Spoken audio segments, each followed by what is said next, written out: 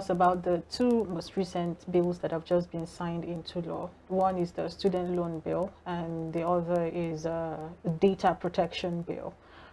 First of all, the student loan bill has received a lot of conversations around it. People who are for and people who do not really think that it would work out. But this bill has been signed into law, and we've seen, other countries in the West and more developed climes where these kind of laws work. In fact, people who japa from Nigeria, if I'm to use that word, in the name of study, is this kind of laws at work in these countries that help them find their footing in the place of taking loans from banks, in the place of industries sponsoring via scholarships and all that.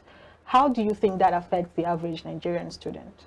It's a good move, but we need to, like the Chinese will say, that it's better to measure 10 times and cut once than to measure once and cut 10 times. So if we sustain the revamping of our institutions and prepare to manage the ecosystem of the policy, it's an effective one, because even in countries where you have students' loan, as at now, America is under the weight of about 1 trillion students' debts, you see. And now, how do you repay?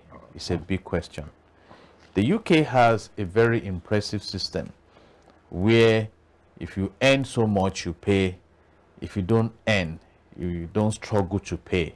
In fact, you start paying when you are about 27. So it's quite friendly, unlike some areas. And the big question now is, we have a population of about 133 citizens under the poverty bracket, multifaceted poverty in Nigeria.